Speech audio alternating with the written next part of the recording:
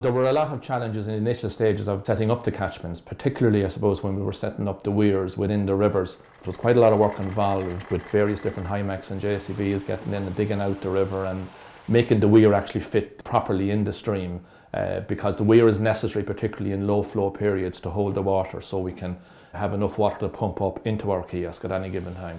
We have a lot of very sophisticated equipment within our kiosk in the outlets and at various different areas of the catchment. But there's also a lot of manual work and legwork have to be done during the year, collecting what we call snapshots throughout the catchment.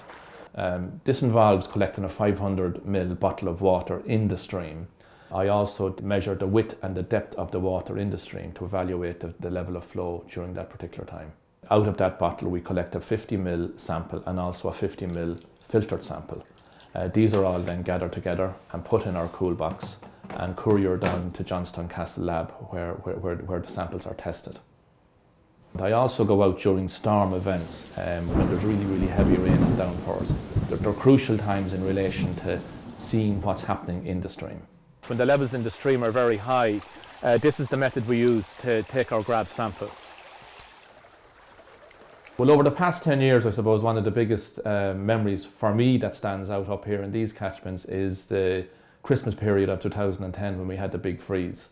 And actually it was St. Stephen's Day. I went up to the Carduff catchment and found that the river was completely frozen over.